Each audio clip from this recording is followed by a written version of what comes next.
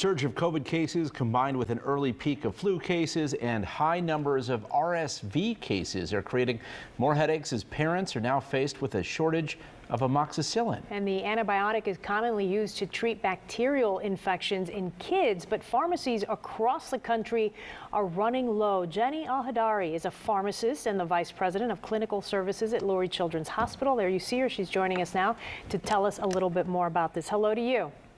Hi, good evening, everyone. Okay, we've been hearing a little bit about this shortage, but tell me how widespread it is.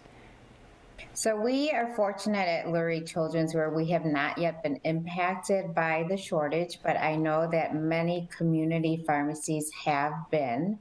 So our recommendation for parents and families is to talk to your physicians about other options that may be available and appropriate for that patient to receive as an alternate to amoxicillin.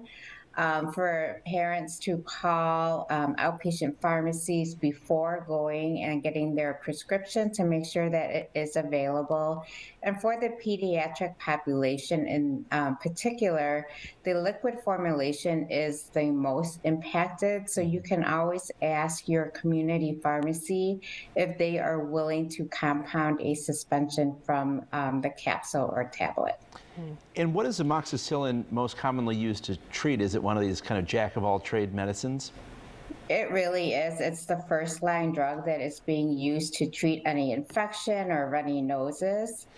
So it is the go-to for any type of ear infection. Or a runny nose. Yeah, and parents are familiar with ear infections too, so we're familiar with the amoxicillin. Are you noticing shortages with other medications or other drugs similar to amoxicillin? Drug shortages are very common in the manufacturing world, and especially now with the increase in RSV infections, that there are significant increases in demand for antibiotics. And so what we've done at Lurie Children's is really just prepare ourselves to order as much as we can of any particular antibiotic and others as backup. Is it just a crush of cases or demand that's leading to the shortages, or is this supply chain? What's behind this? It's really all of it. There's been a significant increase in demand for the drug, which is now exacerbated by manufacturing delays as well. So 3 out of the 4 top manufacturers are having supply issues. Yeah, and if there's a big demand for the drug, it usually means that your emergency rooms are probably full with, kids with these symptoms of RSV. What are you noticing in the emergency rooms, and how are you guys handling that large influx of families that are coming in? It's been tough. I walk by the emergency room every day and the waiting rooms are full. We've had to add additional chairs and waiting spaces for our ED patients and families. So it's really been a huge surge to what we've seen in years past. Yeah.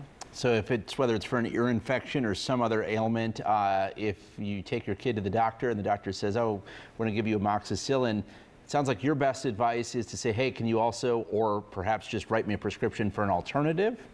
Yes, yes.